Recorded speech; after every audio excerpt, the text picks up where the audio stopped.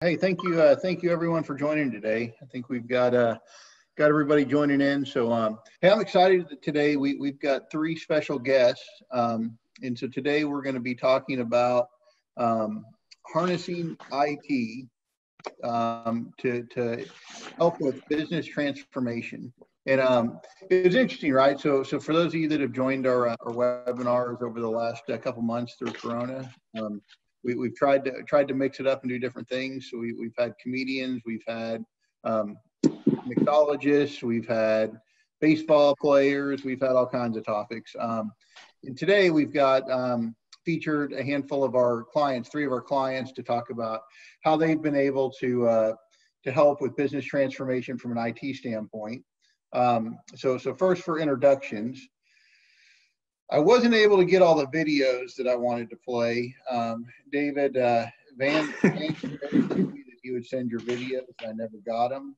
And Tom, I'm not a good enough Twitter user to go back and find your singing debut on Twitter. So no videos today, but do want to introduce everyone. So we have Tom Ehrman from formerly Dean Foods, which is now Dairy Farmers of America.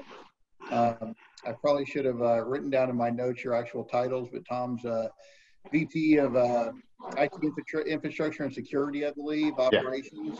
Yeah. David John, who's from Texas Mutual.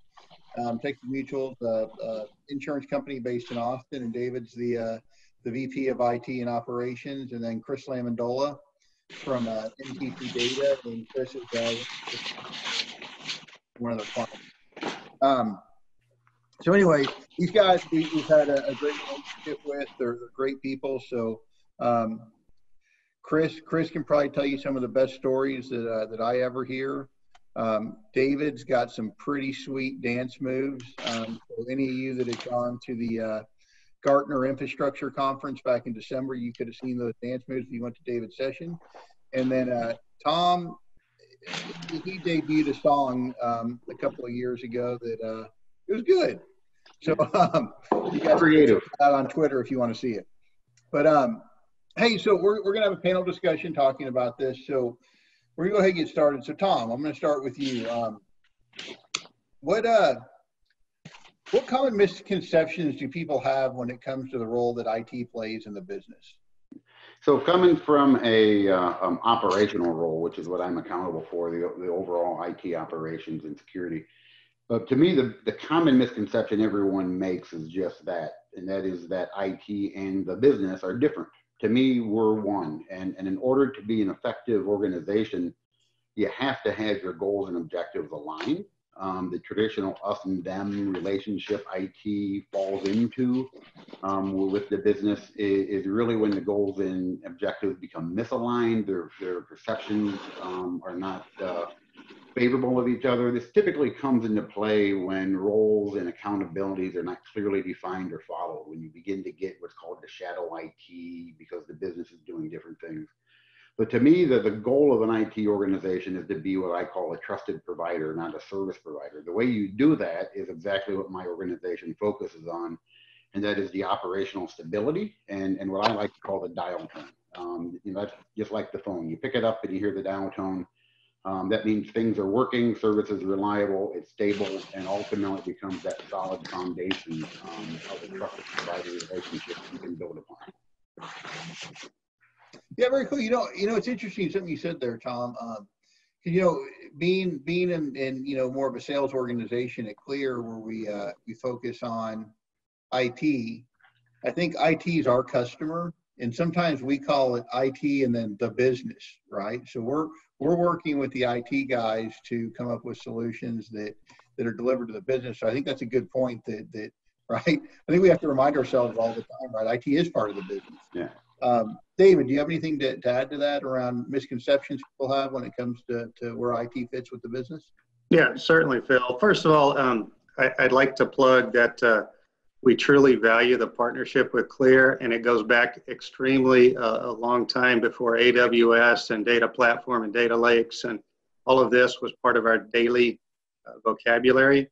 And just a quick note is when we started that relationship, I called John Progohoff Friday night, and he drove from Dallas to Austin to bring parts to address an issue. And so the support and the service and the solutions has been fantastic, but the people are even better. So if you, I'm sure everybody else has experienced that. If you haven't, that's a testimony. I'll be happy to talk to you later. My perception is that the misconception in a lot of areas is that IT is expensive, slows down. They have their own focus. They're focused too much on governance, security, and operational aspects. And that doesn't always align with the agility to enable business solutions. I've been in that situation. I'm sure everybody else has. And I think that as you look at how do you build that relationship and start collecting data in terms that the business can consume and understand, and then start putting it into a taxonomy from a financial perspective, from an enablement perspective, that allows them to make decisions around technology and really starts looking towards you as a partner to enable them further, as opposed to a roadblock or a bottleneck to get things done. So I think data, all the data that we can get, transform that into a business understanding is absolutely critical and the first step to building the relationships and the partnerships.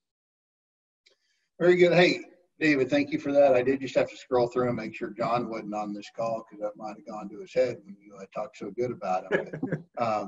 No, and I do appreciate that. Cause I mean, I think that's you know who we try to be and make sure that we're doing those things.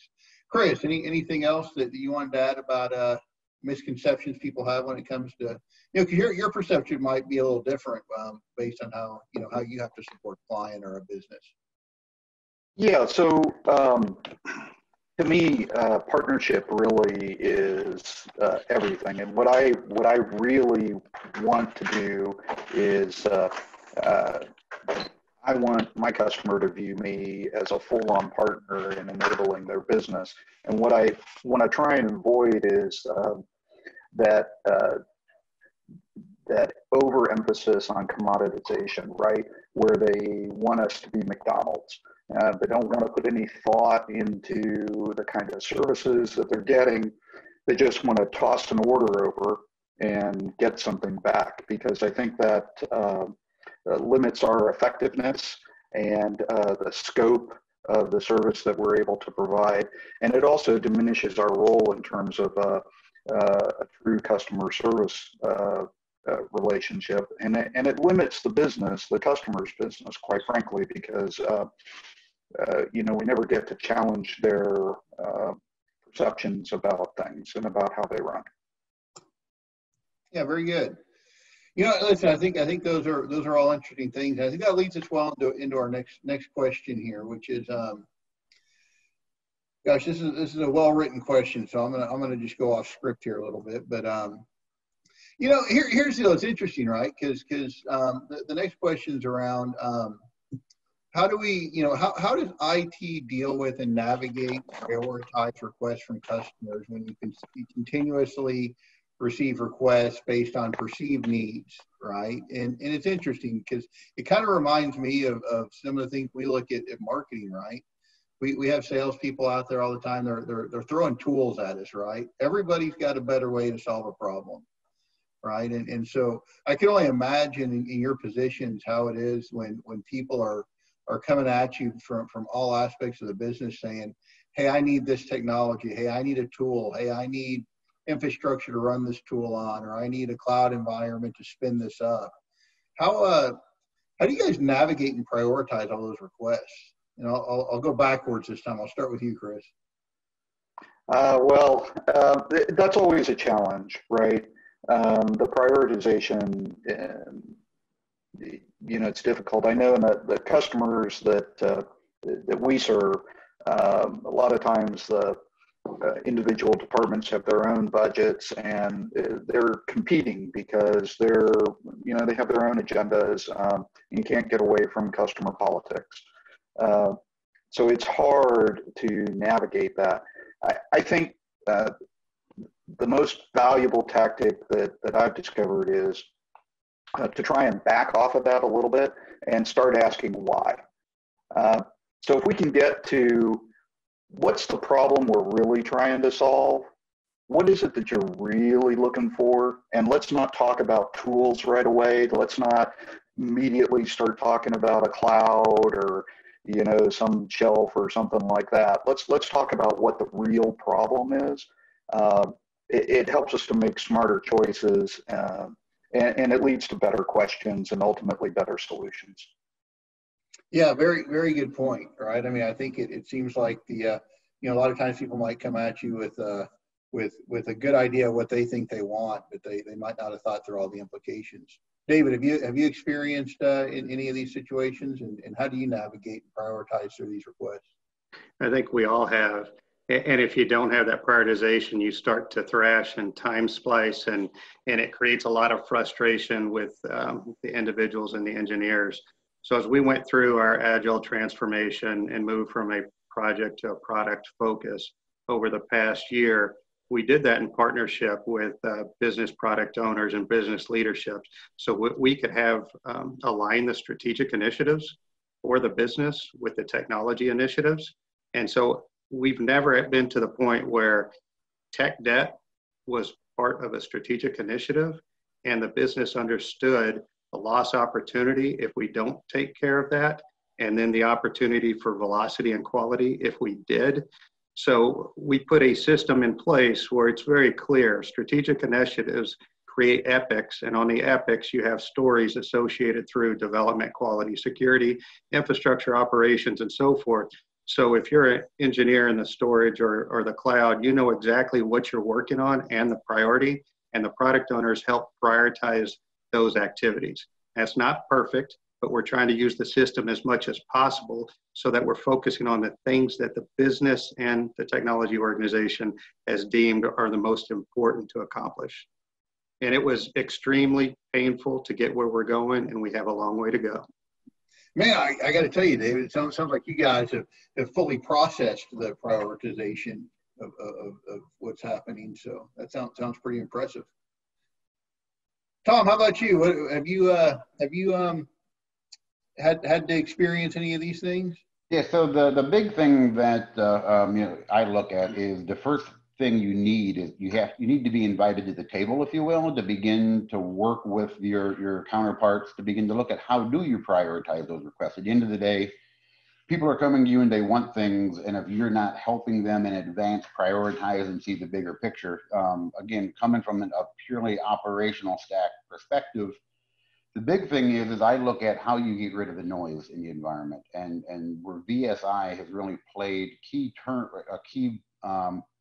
part of that for me is really looking at how you become proactive, how you quickly identify events or ongoing issues, how do you investigate them, take corrective actions, and go proactively to your counterparts and let them know, here's what we're doing, here's what's going on. You build that trust, and again, back to that foundation I talked about earlier, that's then how you get invited to be at that table, to begin having those discussions on the bigger priorities and the bigger transformational initiatives. If you don't have that foundation, they're not going to trust you with building a new house.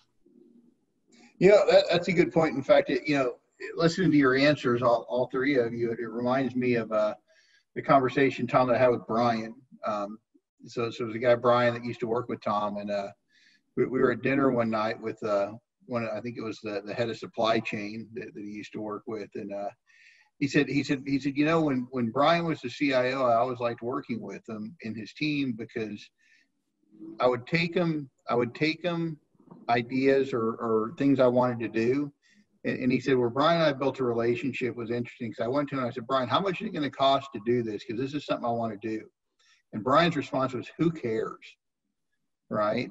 What you should be telling me is how much this is going to affect our P&L positively or negatively, right? Is it going to reduce our costs? Is it going to increase our revenue? And if you can tell me that, then we'll figure out how to do it. And I think all of what you guys said, it goes back to your answers in the first question, which were how do we partner with all the different business units, right, to make sure that we're delivering. And so that was pretty interesting to hear your approaches and how you do that. Now, for those of you that don't know, I'm going to shift now because now I need to get a little selfish and talk about visual storage intelligence and how important that is to everybody in accomplishing these things. But So I did have a couple questions here about VSI. So all you guys, so for folks on the phone, I'm not going to go through a presentation or anything. This is really meant to be a high level, but one of the things that Tom, David, and Chris all have in common is they all use Visual Storage Intelligence, which is a software as a service product that we offer that does basically storage reporting and analytics, and our whole offering is around optimization.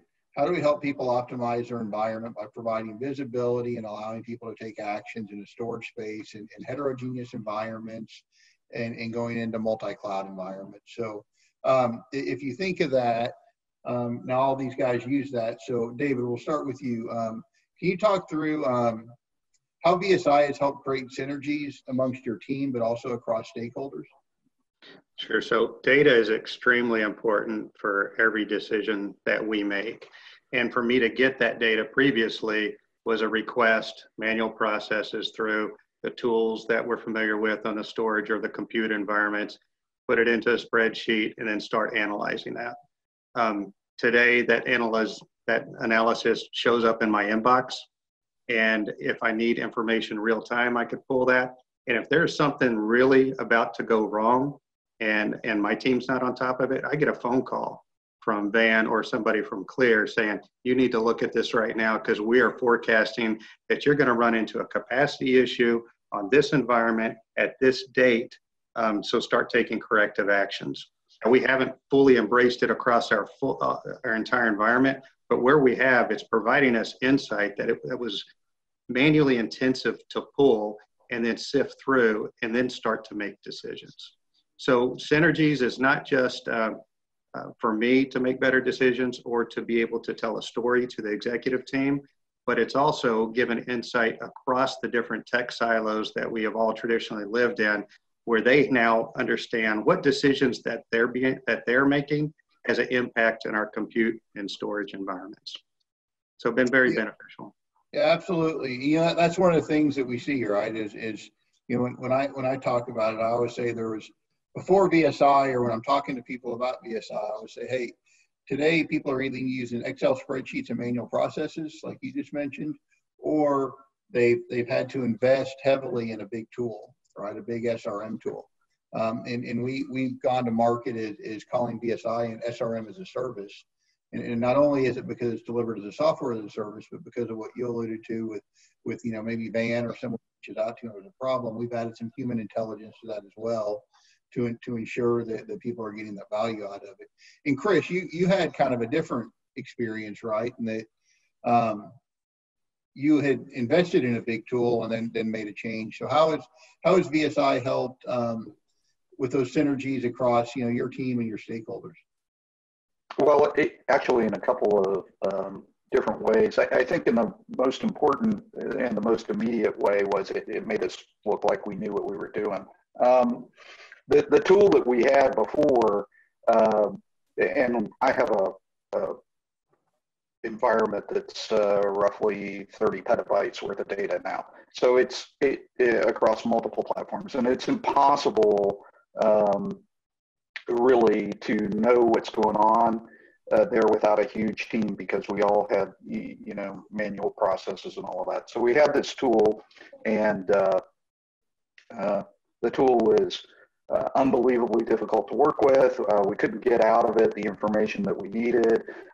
It wasn't agile. We couldn't respond to a customer's request for information about their own environment without days and days and days of labor, and then what we would get back would not even be really what we needed.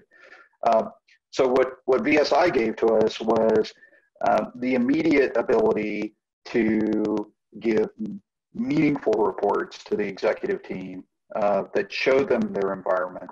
It increased their confidence in us in terms of whether or not we were actually capable of managing their environment and that we were on top of it. And it gave it all those other little things, right? The early detection of failures, problems in the environment, all of those things. And those are worth tons. But the thing that's really been a benefit, especially now, is it allows us to ask better questions. So in a time when my customers are trying desperately to conserve capital because of the pandemic, we can ask better questions like, let's look at all of the performance here before you spend money on an upgrade. Maybe you don't need a hardware upgrade right now, or you think that your tier 1 data needs to be on this very expensive platform, but your utilization statistics reported through the tool show us that that's not really necessary. You can get by on something that's not as expensive. So the ability, I think, now to ask smarter questions and to help the customer really conserve their capital, which is what's most important to them right now, really address that immediate need in a way that, frankly, I don't think they anticipated at all. It has been just a tremendous benefit from VSI. Yeah, and hey, so you know what, Chris, you almost made me jump ahead, right? But and I think Chris's point's spot on, right? On the right, we understand that we're in a pandemic, right? Everybody's having to do things differently. I can tell you in my experience over the last 2 months, right, is I remember waking up one day saying, we have to close our office. How are we gonna be able to operate? And going from that to what's going to happen to our business, what's going to happen to our people, how are we going to ensure that we can continue to pay everyone and we can get our jobs done, to once we got that figured out, we shifted to what can we do in the community and the marketplace, and I'll talk about it further at the end of the call here. But with VSI, exactly what Chris said, right? We're helping create efficiencies and reduce cost is what we're trying to accomplish. And in one way that we do that is by giving visibility to different things. And so that's a good segue into our offer, right? So we've released an offer for any companies that have been, negatively affected financially. We want to offer VSI use to help you not have to buy storage. So we'll talk more about that at the end, but I think that's a good point, Chris. Tom, how about you? Do you have anything to add about how this has helped you amongst your team or your stakeholders? Yes, a little bit different direction. So we are in an outsourced infrastructure environment, and I've been involved in outsourcing for quite a while now. And you have good ones and bad ones. And really, what you need is that element of trust and partnership. And VSI actually helps drive that. It gives us a single version of the truth when it comes to storage and the performance and the utilization, to where we are able to, at our fingertips, have a very just direct conversation with our providers on what's going on in the environment. They know what we're going to be looking at, and it just makes that whole element of that relationship so much better to operate in when you have that single version of the truth you all operate from. Yeah, that's a very interesting point you bring up, Tom, since at least on my screen, the guy sitting right next to you is Chris with an outsourcer. So it's interesting to compare and contrast that, right? So Chris, being an outsourcer, said, I need a tool to share the truth with my end user. And then Tom, on the flip side, said, as an end user, I need a tool to make sure that we're on the same level of the truth with our partner, our outsourcer. Now, Chris's company is not Tom's outsourcer, so they're different outsourcers. But I think it is interesting to see that. All right, so next question. I'm trying to think. You guys, your answers were so efficient. It might make me have to skip a question here or there. So, David, let's start with you. How has VSI been able to help you decrease the amount of effort required to support your end users? It has. General answer. Let me add on to the last question. But one thing, as I was listening to the others and building that trust, is one thing that's helped us out as we split into product teams aligned with the business, underwriting, claims, customer experience, all of those things, is that it's helping us provide a cost for those product lines, which provides more business insight. Is, are they getting the value with the associated infrastructure cost aligned with that product? So that's been huge for us, just giving them that insight, helping to make better business decisions. As far as the question was the effort to better support our end users, I think it aligns with the other answers that we talked about. If you have more insight, you could be more proactive with the data that you have. You can tell a better story. As we're looking out, is we still are in a leasing environment as well as transitioning to the cloud. We can start forecasting months in advance what that lease is going to look like. How can we shift consumption models based on trends with the data for the different product lines? So extremely invaluable to become more prepared into those negotiations with our vendors with what we need. Very good. Sorry, my office is open here and my daughter's walking downstairs, so she made me laugh. I was wondering if I said something. Hey, so Tom, what about you? Have you been able to better support your end users, or has it allowed HCL to better support the end users? Yeah, and so, to me, it's when you look at that, there's really two ways that you can reduce that effort and be more, quick with that ultimate resolution. The first one is obviously present the issue from occurring. Know what's going on in the environment and be able to prevent it from happening in the first place. The second one is to more quickly get to that identification of the cause phase. When you think about it, the outage occurs, you do all the research and investigation to understand what's the issue, and then you go out and then you address the issue with the long-term fix. VSI for us plays a role in both spaces. One, it allows you to be more proactive, as you heard David talk about, and do forecasting and trending and become proactive with what you're doing.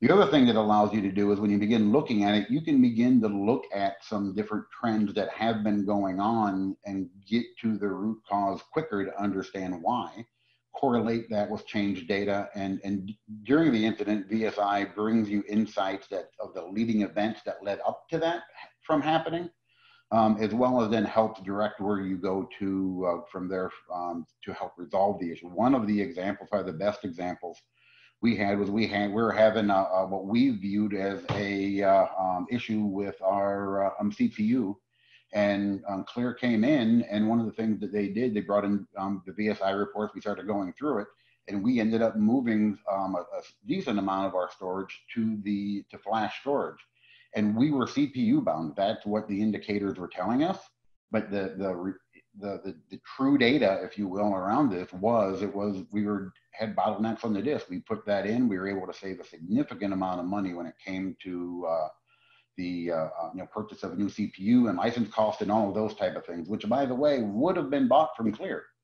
But instead, we were able to navigate to a much more cost-effective solution and deliver better service to the business. So bottom line, Tom, you saved money. Yeah. That's what I heard. All right, cool. Chris, you have anything to add about how it's been able to help support your end users?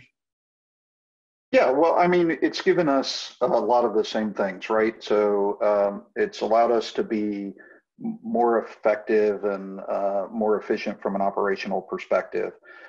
It's allowed us to be more proactive from a sales perspective, I guess. But as a longtime ops guy, who's always challenged with wanting to get down, into the forensics and stuff like that and deal with, day-to-day ops things. What the tool's given me personally as a leader is it's given me space, right?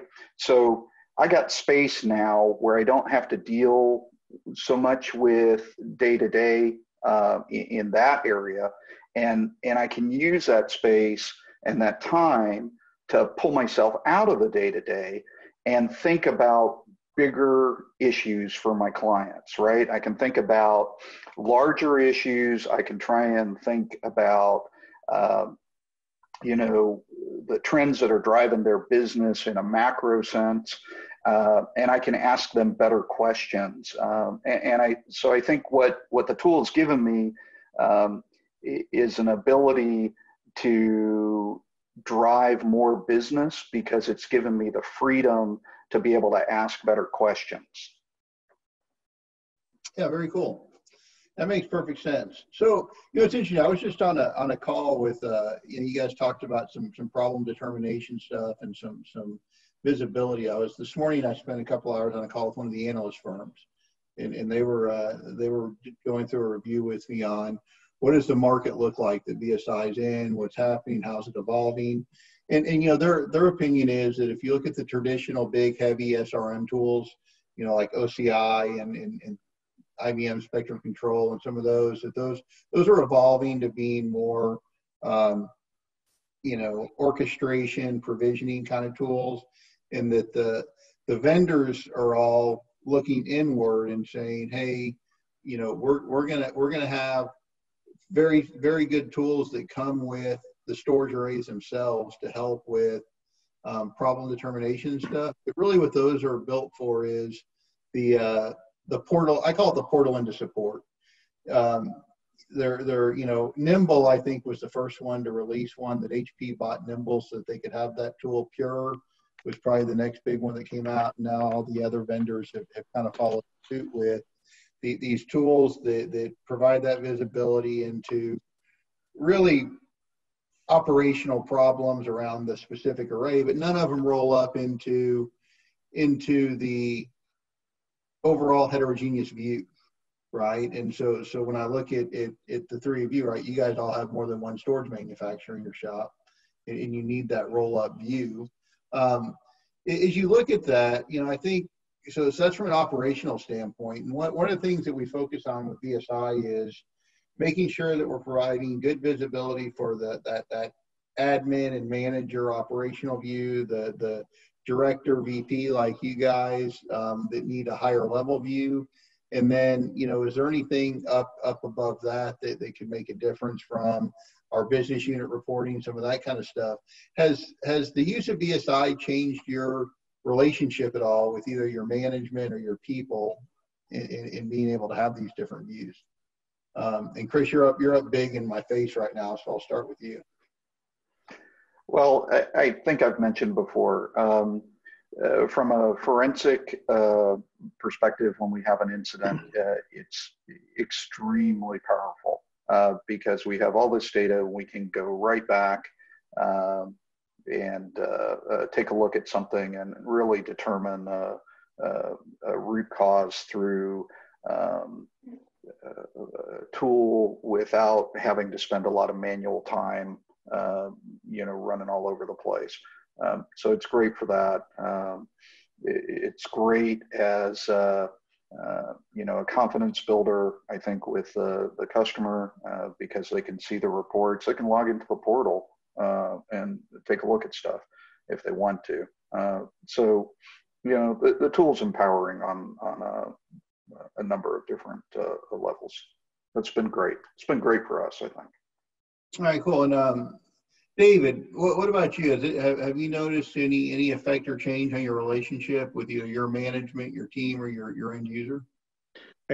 Absolutely. So a couple of things. The first point is Tom made one that I don't want to let go by, is that with the data and having Clear provide some guidance, is that we've avoided purchases too that would have gone through Clear. And so they're really looking at taking the data to provide the best decisions that we need to make for our business.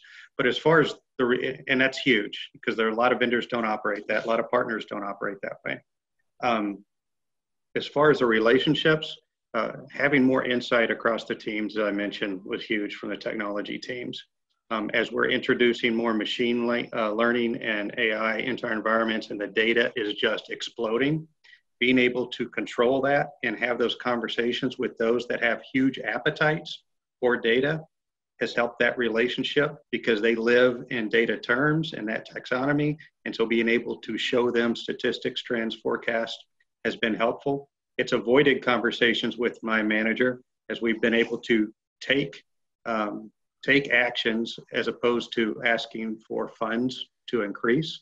So that's helped. And then what I mentioned earlier on the product teams, and we're not there yet, but we're working on it, is help them assess the infrastructure costs associated with the total product cost. And so building that relationships builds more trust and insight, which they've never had before, right? Infrastructure has been a black box. There's a cost associated with it. We had to do it. And now we can start putting some discretionary and non-discretionary levers around that. And they could make decisions around the discretionary levers on the infrastructure side based on what they need from the business. And having that insight helps quite a bit. Yeah, absolutely. That makes perfect sense. And Tom, do you have anything to add? You know, I like how you guys keep referring back to what each other said. Tom, On that? any relationship, it comes down to trust. And I talked about that, and the way you get trust with your business partners is by repeatedly doing the same things and being predictable. And that's exactly what VSI does. You know, we talked earlier, I mentioned dial tone, you know, that we all just take for granted. That's what you need to become for the things like the day-to-day operational support. And so things, you know, when you look at VSI, it allows us to become closer to just that, the dial tone. It's expected and it's always there. And that's what we need to be able to provide from service. Once you get that, you can then begin to look at how do you truly create relationships that the business has, you know, with each other, to look at how can you continue to add value. That's perfect. So in closing, you know, the last question, right? So the reason, and for everyone on the call, the reason we asked Tom, Chris, and David to all join was they're all in businesses that are in the midst of transformation, right? And so, you know, David spoke at the Gartner conference about their transformation from traditional IT to DevOps and all those cool words that you know, you went from saying, hey, I ran on this server to like, you got like all these open source tools and all these different things. And David's done an incredible job of leading that transformation, right? Tom's in an environment that just has gone through an acquisition and seen significant transformation. And then Chris in the outsourcing business, which I think that overall business has gone through a transformation. You know, and it wasn't, I'm going to tell a story. It was not Chris's company and it was not Tom's outsourcer, but about 10 years ago, I met with an outsourcer about VSI. And I was talking to him about the visibility and how it was going to help him do all these great things. And I was selling. And the guy said, Phil, we won't buy your tool. It's going to cost us too much. And I said, you must not have looked at the quote I sent you. It's not that much. And he goes, I don't care how much it costs. He said, what if we're overcharging our customers for storage? And then when we have the truth, we have to charge them right. And I think that was a sentiment from an outsourcer that honestly is no longer around. But Tom and Chris and David all mentioned trust, right? And I think that industry in the outsourcing business, trust is paramount, right? You can't take care of your customers, and there's been these transformations that have taken place. So guys, is there anything else that comes to mind that you want to share about how IT has played a part in the business transformation that you guys have experienced? And Tom, I'll start with you. To me, it's exactly what you said, Phil. It's about trust in that relationship. And how do you get rid of the noise in the environment? How do you get rid of the little blips here and there, the little things that cause an issue? And how that will then allow you to have that seat at the table, to be invited to be there and to begin talking, to understand their goals, understand their objectives, and then look at how do you deliver value to that. If you're having issues, if you're not predictable, if you don't have that relationship, you're simply just not going to be asked to come sit at the table to even hear the story. You're going to ask to sit at the table to have handed to you, so you can go leave and fix it. So then they can talk about the goals and objectives, and that's not what you want. Very cool, Chris. Yeah, so I think it's easy to always get trapped in the low cost discussion, right? Because that's what we always experience. Everybody wants year-on-year reductions. Everybody wants, greater efficiencies. So it's real easy to get caught up there. And I think from a general perspective, what I try and do and what I encourage, my leaders, I try and give them the information they need to be able to not get caught in that conversation, and instead to try and expand the scope of their thinking and think broader, think bigger, ask bigger questions. I personally want to indulge my curiosity more, try and find things that are not immediately apparent, because those kinds of conversations are the ones that lead to more business opportunities, right? And they deepen the sense of partnership that you have with your customer, so that it doesn't always revolve around who's writing the check. Yeah, very good point. David, anything in closing? I agree with both Tom and Chris, and good points, is that we had to change our approach significantly. It's not a technology discussion.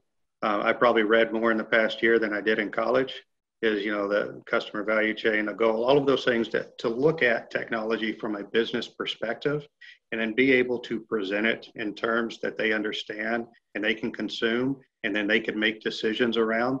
So the communications, the relationships are key, and they will have to evolve to get that seat at the table, as he mentioned, and then making sure that you can clearly articulate where your future aligns with the business initiatives, how they are aligned, how you're making progress, how they understand it, and then keeping those commitments. So with all of our change, a big aspect too was organizational change management, which we could have done a little bit differently, maybe a little bit better. But if you're looking at transformation and getting a seat at a table and partnering the business to enable their solutioning, and having them look to you to bring solutions as opposed to services, that's a big aspect of that transformation. Yeah, very cool. Hey, listen, guys, those are all great points. And so, hey, thank you guys all for joining. So Chris, Tom, David, greatly appreciate you guys being here. I owe you all a meal or a drink or something. We can get out and spend time together again. And hey, I think there are a couple interesting points. So in closing, I wanted to make this about David, Chris, and Tom's experiences. And so in closing, a little about us. For I know there's some folks on the call that we haven't done business with before, haven't talked to before. But as these guys mentioned, right, we have Clear Technologies is our legacy reseller business. And so from a Clear Technology standpoint, we've been around for about 27 years selling data center infrastructure solutions. So primarily compute, storage, networking in the data center is where we're focused. We have a large team that does that, and consulting team that supports that business. And then we talked a lot today about visual storage intelligence. And so if you look at our history or approach, right, when we look back about 10 or 12 years ago, we said, hey, in that reseller community, it's what we call the sea of sameness. There's a lot of resellers out there that can all do very similar things. And so how do we shift that and make sure we differentiate ourselves in the market? And that's where visual storage intelligence came from. We made a decision to shift from just being a reseller into developing some IP around storage management and visual storage intelligence. And so we've taken that to market. We have customers, like Chris today that we just sell VSI to and support and take care of. We have customers like Tom and David that we do both, right? They use VSI and we resell the infrastructure for their environments. And so, our goal here is to get out, meet new people, share new ideas. Through COVID, we started this. I think this is our eighth weekly webinar. Our marketing team's been, they sit there and look all like pretty and done up with their hair and ponytails on a WebEx, and they're pedaling like crazy underneath. They're kind of like a duck, I guess, right? And making these things happen. But we've got another remainder of the series coming up. We're going to take off next week since Monday's a holiday.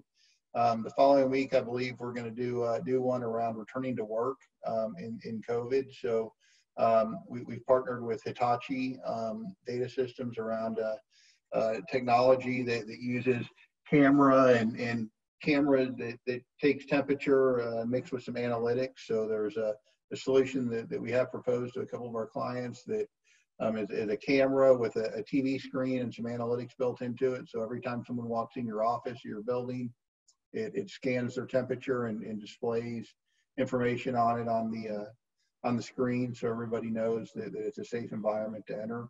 And I think that's a lot of what businesses are focused on right now is how do we prepare for the return to work. And then following that, we're going to go into a series on kind of CapEx versus OpEx. It seems like I tell people no matter what we're proposing, our customer needs the other. So you know, if we're proposing an on-prem solution that's heavy on capital expense, they need it to be operating. If we're proposing some kind of cloud offering, they need it to be capital. So we're going to go into a series on that, some of the you know, values and differences between the capital versus operating from a technology standpoint. That's going to be a 4-part series, I believe. We're going to talk about it in the compute space, the storage space, security, and then I think one of the analysts is going to do a presentation on some things that they see in it. So here's the deal, guys. We're here to we understand we're in an interesting time right now, and so we want to do what we can to help support organizations the best we can. And I mentioned earlier, we do have an offer for folks on the call. If you're trying to cut back on storage expenses, whether it be some operating expenses, some capital expenses, we're offering VSI at no charge for a period of time to allow people to take advantage of reducing costs and reducing spend. We want to make sure we see as many companies as we can come through this and be healthy and get back to normal. So this is the one thing that we think we have to offer that can make a difference. We've had a handful of folks take us up on this, and we've already been able to help save some people from buying storage purchases that they had planned on buying. With that said, Damon just put my contact info up here. Nick, I think will be reaching out to most of you as a follow-on. So, you know, the next steps, if interested, we'd love to schedule an individual demo where we can have a conversation with you about what we're doing with VSI and how it can make a difference for you and make it more personalized. So thank you guys all for joining, and that's all I have.